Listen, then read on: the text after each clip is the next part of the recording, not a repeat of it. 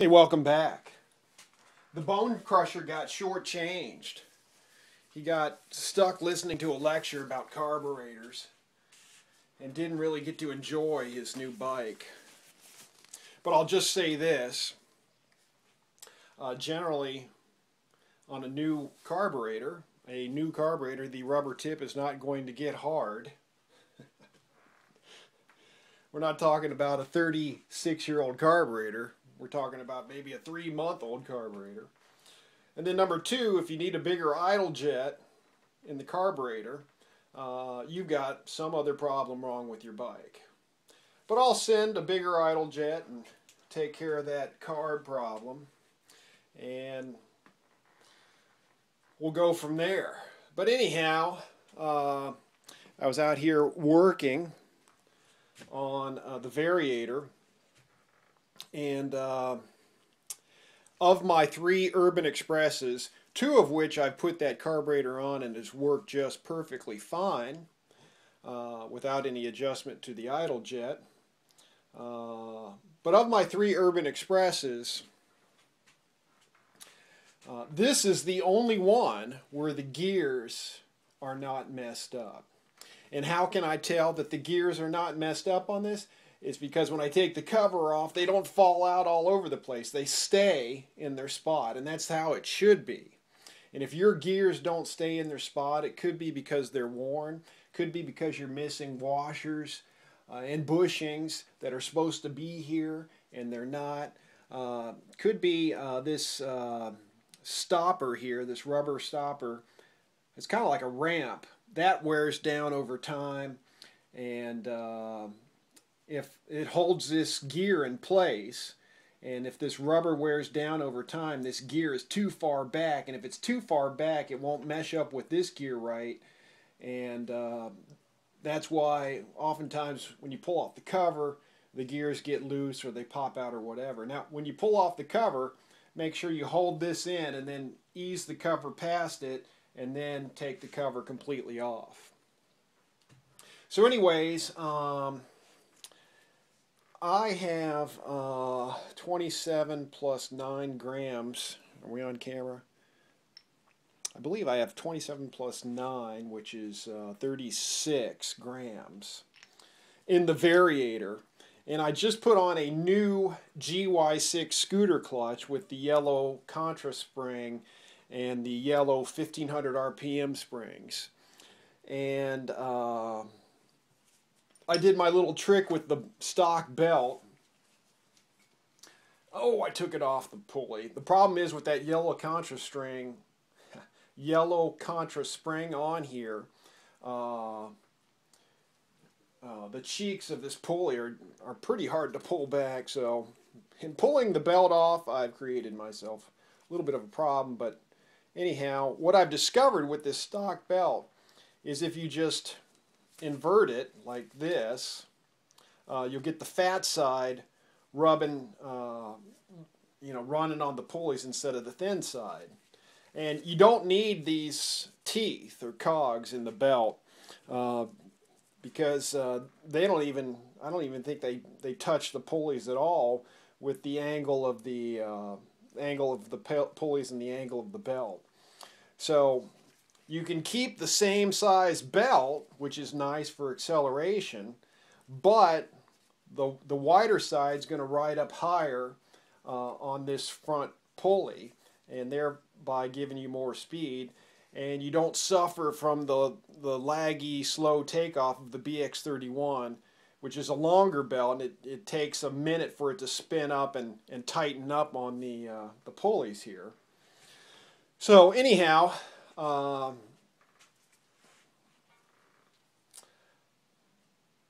need to start writing down what I've got in these things. Let's just double check here.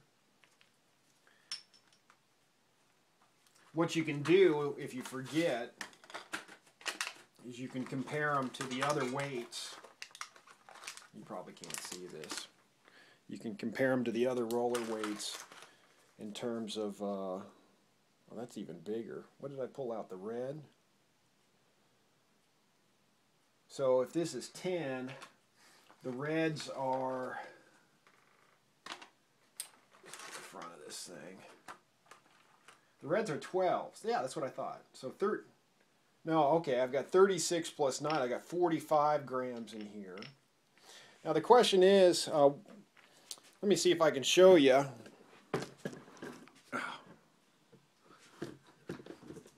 Everything's in the way. You can kind of see that yellow spring in there. Well, I replaced the stock contra spring with that. I replaced the stock clutch with a GY6 clutch. And on that GY6 clutch, I put on these yellow 1500 RPM springs. Maybe I should have gone for the red 2000 RPM springs. But since this was basically a stock bike, I made the decision to go with the yellow for better or for worse. So we've got 36 and 9. We've got 45 grams. And, you know, this side is providing more resistance than it originally was. And of course, you know, the engine stayed the same. So the question is, and I don't have an answer for sure because I've heard two different answers. One is I could put more greater weight in this front variator to help overcome the tension of this spring. Or someone has said to put less weight in this variator, which will allow this to spin up to a higher RPM to also help overcome the tension of this spring. So we have two opposite answers, but both seem right. I'll tell you what I'm going to do. So what did I say we had? We had 36 plus 9, 45 grams. I'm getting this on film, so at least I'll remember next time, right? If I don't remember, I can check the film. I'm going to take out these three, what I believe are 3 grammers here. I'm going to take out 9 grams. Don't be lazy. Always put them back in the right spot. You'll save yourself a lot of headache later. I'm going to go lower. And if I'm wrong, well, shoot me. Well, if I'm wrong, I'll be taking it apart again. I've gotten to the point where I can zip this thing apart and back together in no time. And then,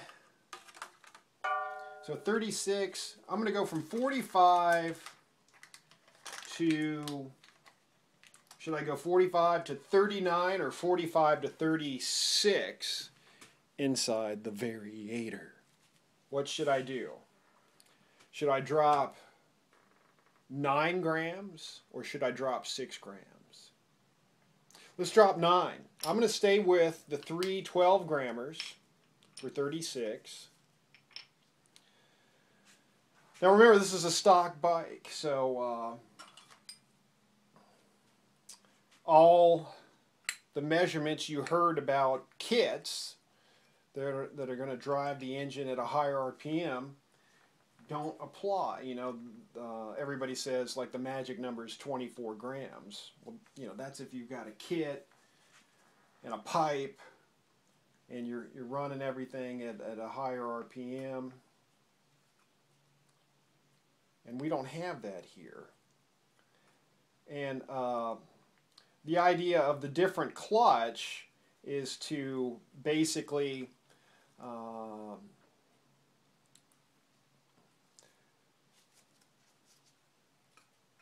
require greater RPMs to get the bike started from a standstill so that it'll accelerate quicker. And if you have a different version of the story, you know, feel free to share it.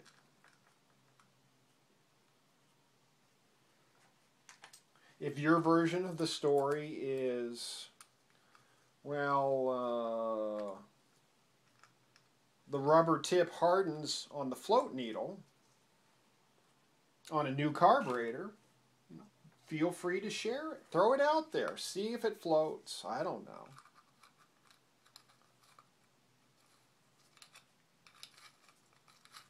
Is this the...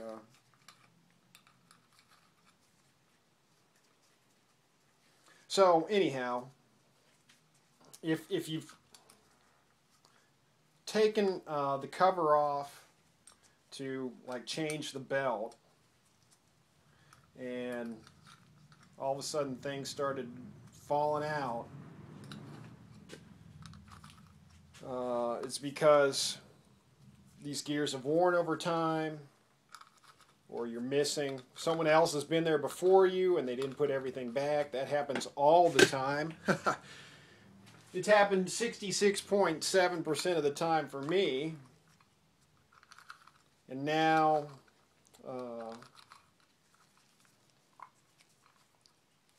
if you go to the manual and, you know, pull up the schematic and figure out what you're missing, what's going on here? A lot of times you can find that stuff on eBay.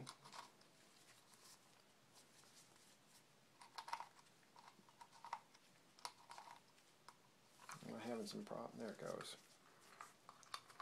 So I'm just putting the, we'll call it the cover, back on the Variator. I'm sure there's some more appropriate name for it. And I'm sure somebody will let me know. That's not called the cover, you big dummy. That's called the bottom. Tighten up. What's going on? Am I going to have to take this apart? And so what did I went with 36 grams. Remember that, Andy. 36 grams you've got in the Variator. So we went less. You know, my original, oh, I see the problem. I got the wrong socket head. Oh, that's much better. Trying to tighten it with an 8mm, and it's only a 7. But, you know, I get talking and, you know. But while I'm messing with this, as you can see, I've started, or maybe you can see, maybe you can't, I've started to clean up this bike. And I'll mention that even if you have a new petcock or a new fuel filter, that doesn't guarantee that all dirt and crud is going to be stopped, because you know these fuel filters only filter to a certain amount of microns, and you know, I forget if these are 15 microns or whatever up here. I bought fuel filters that filter to even a lower micron rating. So even if you've got a new petcock and a new fuel filter, it doesn't guarantee anything. It's kind of like, you know, a condom. They're not 100% effective. Okay? They're not going to keep everything from getting through. But anyways, I digress. Okay, we got the Variator. Let's see here. What's going on? Yep. I have to redo things. I got to talking and one of the weights jumped out on me. I tell you, you can't win. You just can't win. If you're not paying attention all the time, little things like this will mess you up. So yeah, you know, that's probably one of the first rules of mopeds. If it's not going together easy, something's wrong, you know. So don't just try to jam it in there. That's like, you know, putting the slide in the carburetor. You know, if it doesn't just ease on in there with barely touching the thing, you got it in wrong. Don't just try to jam it in there and then wonder why your bike won't start, because basically the slide isn't going all the way down. You've got the thing stuck at full throttle. I don't understand, this carburetor's junk. My bike won't start.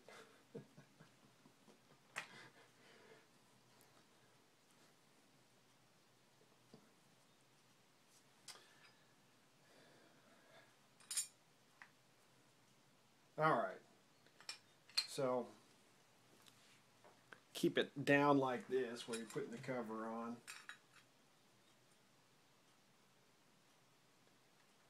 You know, and you don't even need this. You know, once you've cleaned out all the grease, what's the point of this stupid O-ring? You know, waste of time. See, Honda screwed up. They put grease in these things, and no grease was necessary.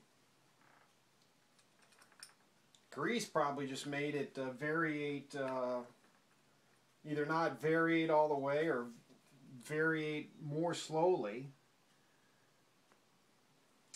You know, make everything stick together or something. That O-ring, what a nightmare.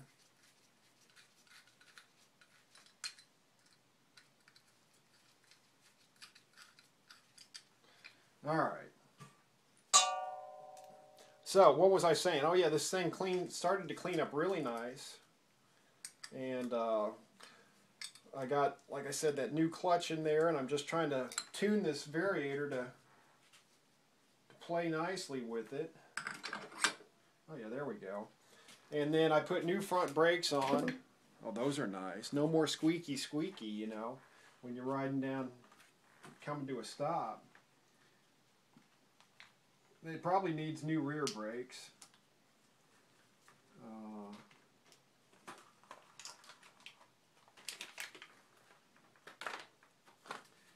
And what do we got here? Oh yeah, so how long have we been yapping on? 17 minutes. Yeah, I'm sure you're all thrilled to be listening to this. But I started to clean up the chrome and stuff. Look at that. Oh, shield your eyes. That might hurt you. And I cleaned up the air box, those little side covers, the chrome on the front. Oh yeah, look at that. That was just like a first pass too. You know, we're just getting started. I got to do the frame. I did the seat, do the gas tank, clean it up nice, and what else? I took off that stupid shock extender. God, that was a dumb idea. Where'd I put that thing? So I put this shock extender on the shock here. Can't see it, but it was on the top. And the problem is it pushed the tire. I wanted it to ride a little higher, which it did, but it pushed the tire down so that even when you're on the center stand, the tire was still hitting the ground, which made it wobbly on the center stand, and it just didn't work out. I was like, all right, whatever. Tried, and I tried, you know. That's how you learn. You try. If you make a mistake, you learn from it. So an even longer shock would cause the same problem. You know, I don't know.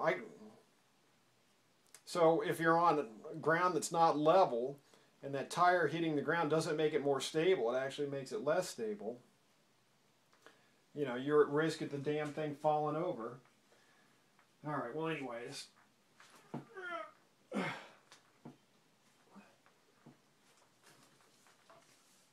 So, hell. I've got to get it in just enough so I can stretch it over the bushing in the front here. God, that is, you know, the stock one's kind of hard, but not nearly like this. Stand, you little turkey. And what you can do is once you get it in, I got enough. Yes. Now you can kind of just jam it down, and then it'll give you some slack. What do you got on? What are we looking at? You got the whole thing in the frame. Beautiful. So, see, I haven't even had to mess with the gears because they just stayed right in place, which is how it should be. See, my first Urban Express, man, I dreaded taking this stupid thing apart because, you know, getting it back together was hell. I'd have to, it'd take me half a dozen times at least because the gears were loose, because they were missing washers and stuff, and they're worn, and that's worn, and no thanks, man. Thank God I found one that was in good shape, which is surprising because the odometer on this thing says it has like 6,000 miles. I don't know if I believe that. Someone might have swapped out the speedometer with another one at one point. It's common. I've done it on bikes. So you can never trust that. It takes you 5 minutes to swap out a speedometer. Unless your idle jet's off. And the other thing I discovered with this thinner belt is you can kind of get that this cheek to kind of just center up. But even if it doesn't, if you just get yourself a little slack,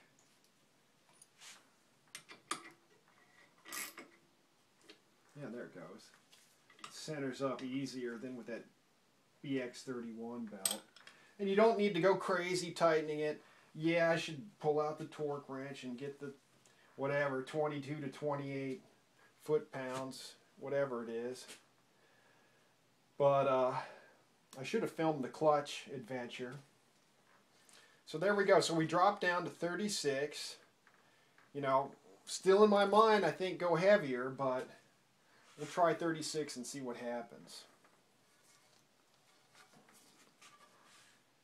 And a little double check. The gears, belt. Yeah, it looks like we're all good here.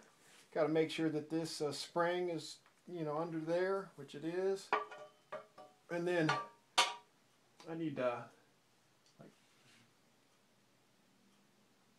tighten that down, that little seal there, and I can just kind of line it up maybe. Some bikes the seal might be gone entirely. Okay, looking good. And I think I'm just going to run with 4 bolts because I might be taking this apart again. Somebody gave me that sage advice, and I'm following it. I can take advice, yeah. No problem, bro. That was good advice. Just run 4, brother, 4. Save yourself the headache. On, off, on, off, on, off. And I could get the drill out and, spin them on, whatever, but look, is the drill any faster than that? I don't think so. I don't think so. What else have I done recently to this bike? Like I said, cleaned it up.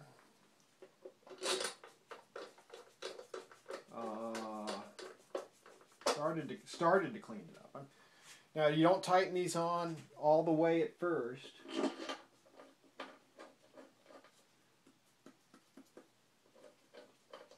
Just get them started. Put on your Kickstarter how you want it. Okay.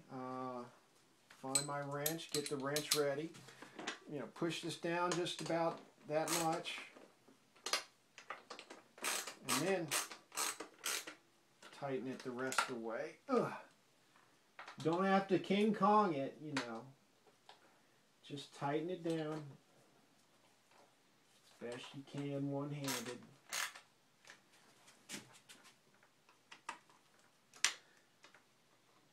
And one more. Now, if you keep some bolts out, keep track of those, because that's how things get lost, is you take it apart and you don't put it all back together. And then, next time, and then they're gone. That's what happened. That's what happened to my other ones. This little bolt that goes and holds the Kickstarter on should screw in real easy. If it's not, you're stripping something. If it's not, take it off and adjust where this sits, because there's a groove in the middle of that spindle. And don't make the mistake of screwing all that up, trying to, like, you know, torque it in there, because it's just not necessary. There we go. And, you know, you don't have to break this off tightening it either. Common mistake. You know, people want to just torque the hell out of stuff. And then I've got the piston stop in, so that's not going to go anywhere. If I try to push the Kickstarter down. So, yeah, I've had that cover off on this thing dozens of times. Oh, Lord. This is a learning experience. But we're almost there, brother. We're almost there. All right, everything's back in order. I guess it's time to go for a little ride.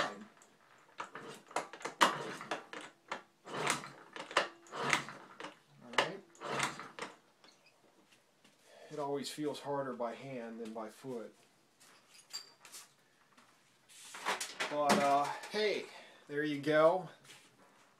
Let's, you know, we want to take a look around. I need a bigger garage.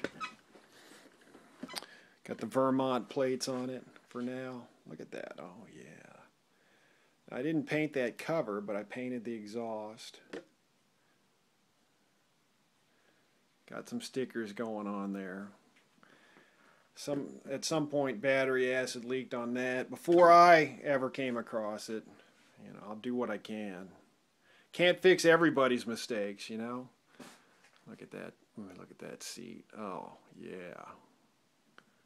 So, somebody, you know, got some overspray of spray paint on this. I don't know what the hell was going on, man. Don't know what the hell was going on. But, it's a nice bike. Electric start. There you have it. We're working on almost a half hour. I'm probably boring people to death. I'll get, you know, hate mail and letter bombs and complaints, you know. Edit your damn video, son. Edit the damn video. I'm falling asleep here. Holy cow. Hey, at least I moved the camera some, right? Alrighty. Ride safe.